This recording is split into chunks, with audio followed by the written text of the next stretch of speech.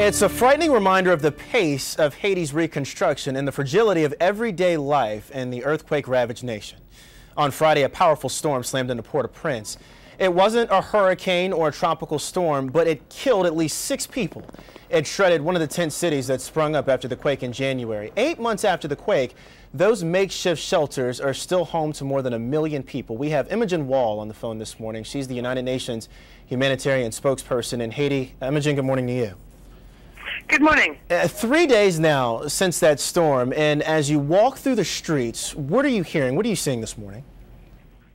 Well, mostly the streets are back to normal. The storm did bring down some trees, but they've all been cleared now. So if you walk around Port-au-Prince, you will see normal day-to-day life. In the camps, it's a slightly different story. We've now identified 162 camps that have humanitarian needs, as we call them, mostly shelter and a need for mitigation. That means help with drainage. Most camps, we're seeing not very high numbers of tents. There were a few that were badly affected, but the issue we've got is there's the issue we have is that there are a lot of camps affected.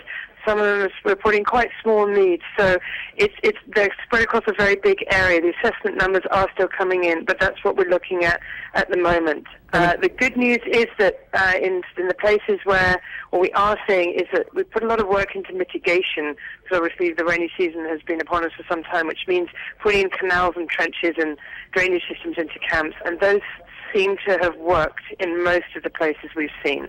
Imogen, the face of this disaster so far seems to be the children. We know now that 2 children were killed in this storm. There's still a humanitarian crisis in this country, as you mentioned.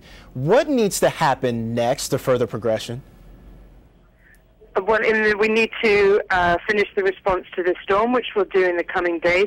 We need to continue to look after people in the camps, those displaced by the earthquake. The reality is we will have camps here for some time, so those need to be supported. In the meantime, we also need to continue contingency planning because, of course, we're not out of hurricane season yet, so there's still a big danger there. But at the same time, we also have to really get the next stage, which is technically called transition, which is when you're going into long-term reconstruction work. We really need to get that going. The biggest problem there has been the lack of funding that's come through from donors, from governments mostly, not the public. The public was extremely generous in the first days after this response. And the humanitarian operation has been built on the back of that.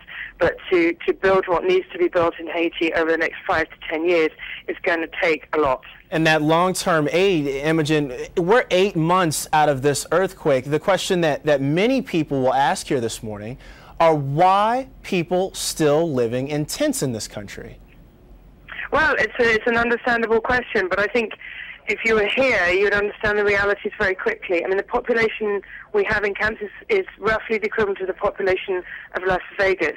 You're talking about rebuilding a city in a country which had a completely inadequate building industry, that had no seismic codes, for example, so we have to make sure that all that's put in place. That means the right materials, the right standards of materials. It means people trained to actually build according to those standards so we know those buildings are safe.